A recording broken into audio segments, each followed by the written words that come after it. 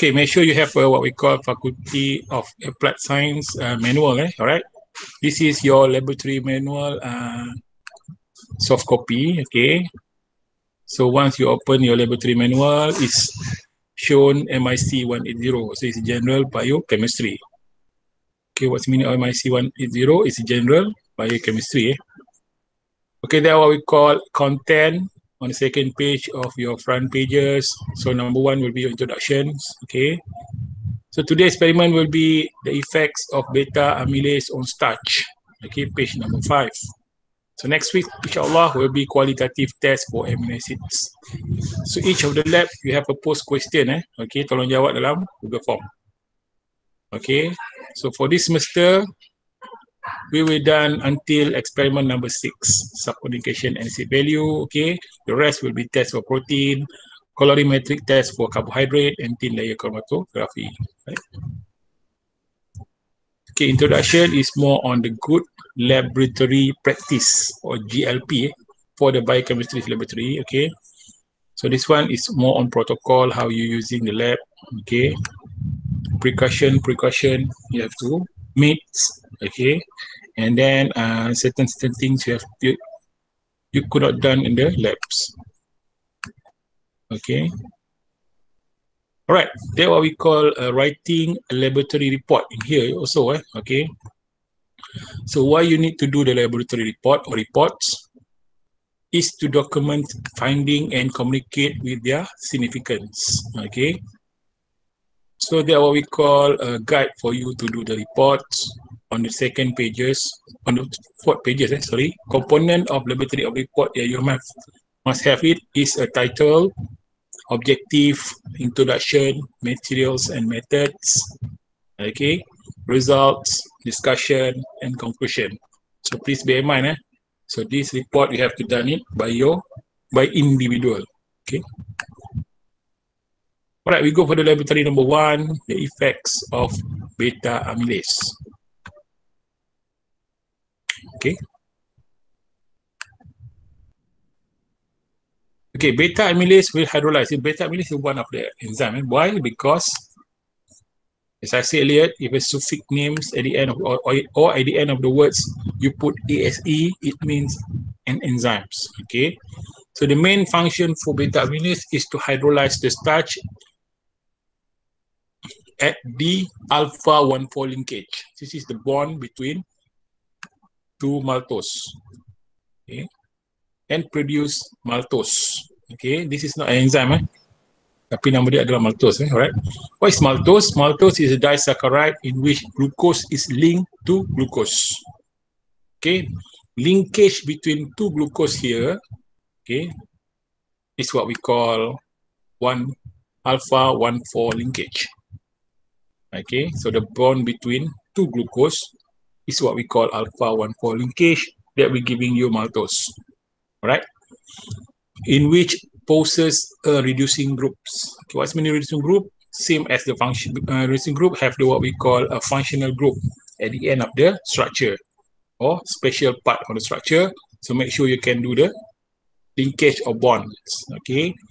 So all reducing sugar will be reduced. Okay, reduced means what? Okay, check balik apa dia maksud reduce. Okay, means that electron will be gained or will be released. Kena check reduce tu. So check balik nota MIC 180 semalam. Okay, what's meaning of reduce and oxidize?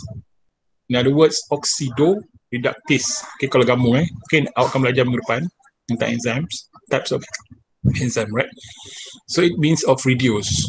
Okay, please check what's meaning of reduce. Okay, so we use a special reagent, what we call DNSA. So please find what's the meaning of DNSA.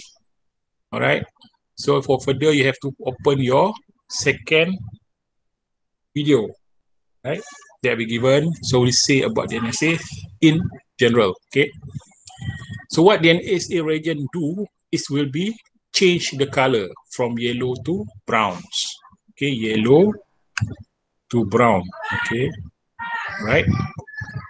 The beta amylase starches reductions, again, the word reduction, we have to find it, is to be studied by the following progress curve. All right. Okay, to do this research, okay, or experiments, it's very simple. All you need is you have to mix all the material A, B, and C here, right? This is the material that we need to mix up, okay? So we're using a special apparatus or tools that we call boiling tubes, okay? Right? So we have to mix all the starches, number one, A, put it about 4 ml, right? 1%, 1% means starch is only 1% inside the mixture, all right? So if say you do about 100 ml, okay, of starches, 1% of 100 ml, okay?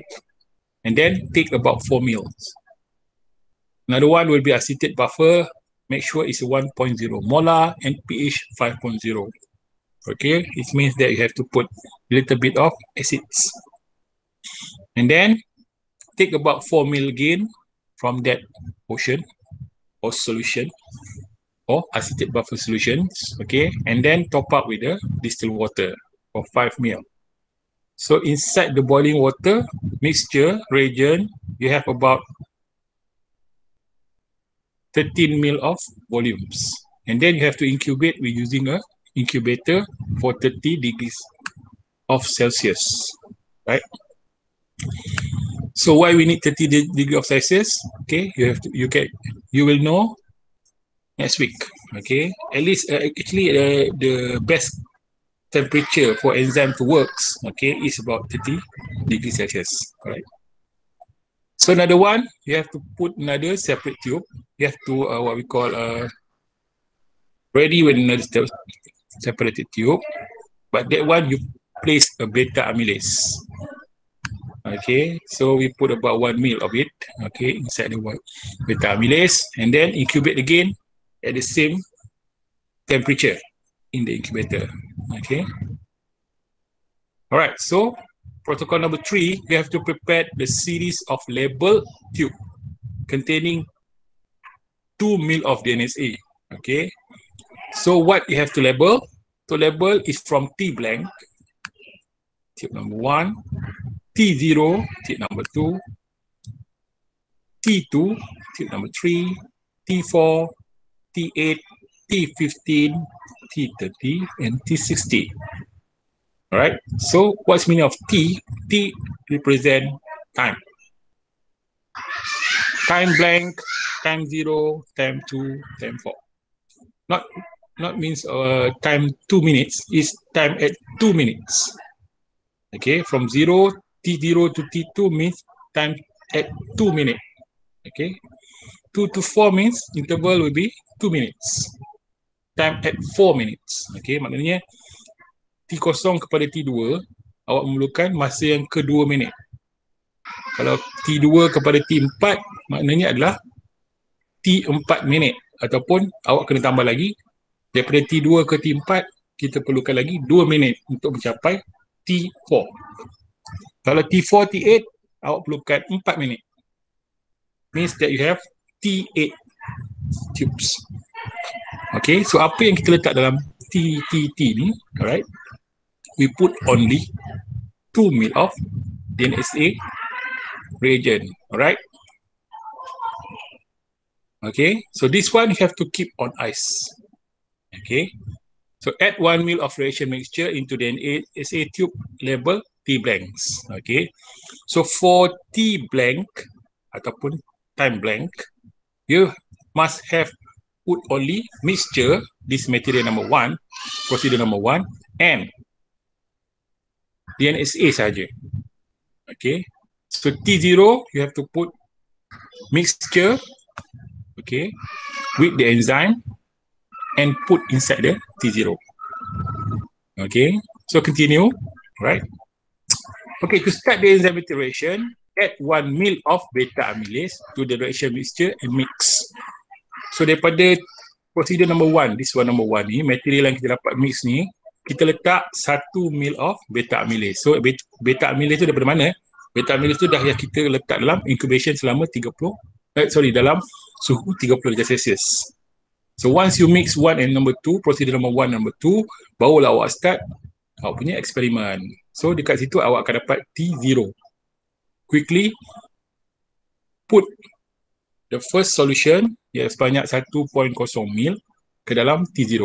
Okay. Immediately pipette 1.0 ml of the reaction mixture between procedure number 1 dan procedure number 2 into density tube yang awak dah sediakan dengan label T0, T2, T4, T8. Tapi untuk yang first ni, ambil 1 ml saja daripada dua mixture procedure number 1 dengan 2 ke dalam T0. Okay. And then you have to wait for 2 minutes. Repeat sampling at times 2 minutes. Time another 2 minutes. Okay. 4 to 8, time another 4 minutes. 8 to 15, 15 to 30, 30 to 60. Alright. So setiap satu ni awak kena letak lebih kurang 1 ml between a mixture daripada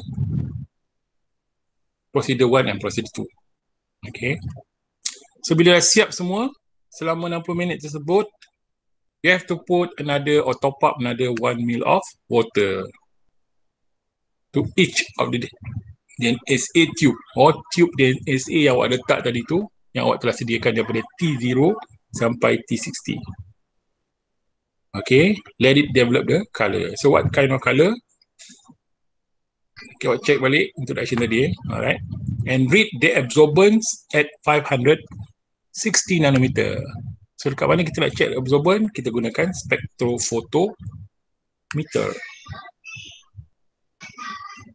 Okay, this spectrophotometer is a very sensitive tools or apparatus. Okay, this one akan detect perubahan warna. Okay, so untuk kita dapatkan nilai kosong, we use a blank. Kat mana kita dapat blank? Adalah campuran antara DNA dengan mixture sahaja, tanpa kehadiran enzim. So that one we use as a 0 for our spectrophotometer. Okay, and then we have to plot a graph. Absorbance against time. Okay, absorbance against times. So if we say absorbance against time atau versus time, so absorbance more on the y-axis in your graph. Whereas against time, time will be your in x-axis. Okay.